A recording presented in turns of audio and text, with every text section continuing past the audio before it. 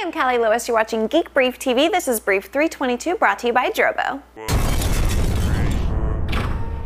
For years, I've wondered why we don't see computers built into furniture. To me, it makes a whole lot of sense. I know individual case modders have done their own projects, but I've been looking for something actually for sale. A company called Pairing Systems has a product they seem to be trying to bring to market. It's called MediaCore, and it's a computer system built into a wooden enclosure large enough to also house additional AV equipment. I think the box is beautiful, but my favorite part is how the PC components slide right out when you're ready to do maintenance and upgrades. Unfortunately, based on the information on the company's website, they seem to be way behind in actually offering the tables for sale. The YouTube video says they'll be available in July of last year.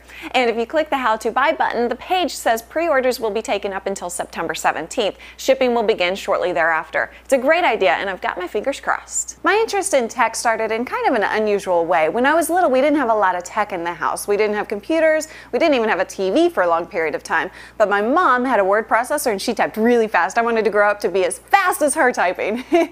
Something I saw today reminded me of that. It's called a USB, well, I feel the need to say wait for it. It's a USB typing speedometer. It registers speeds from 0 to 260 words per minute and gives you a daily word count. Very cute idea. Is it even humanly possible to type 260 words per minute? With all the talk about setting music free from DRM, it still came as a surprise to me today to hear that Penguin, the book publisher, will soon offer audiobooks without DRM. I'm extremely impressed with the company's chief executive, Marjorie Scardino. She said, "I don't think we can be worried about every incursion from electronic selling and electronic use. We've got to think about what the future is going to be and look at how to experiment with it."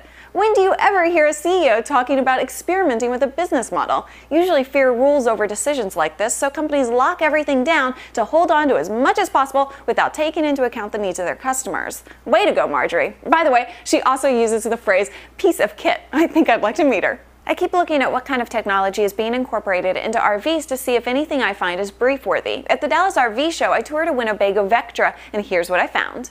I'm sitting here lounging on the couch of the Vectra RV, and it's soft, comfy. Cool thing about it, take a look at this. It folds out into a queen bed. All right, this is my first time doing it. Let's see how good I am. All right, so we pull this out all the way. This lifts up like that, and then motorized. And this is just gonna fold out. If you don't push it down, it kind of goes up like that, but okay. And built-in kind of pillow here, so you've got a bed. Do the other side, and it's comfortable.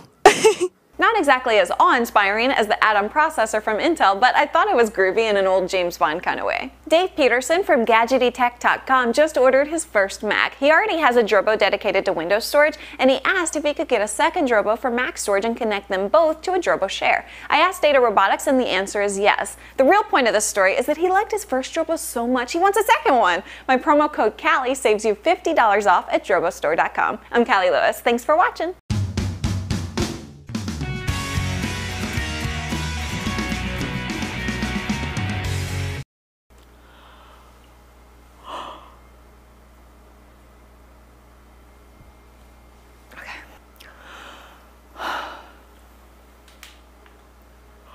Are we going?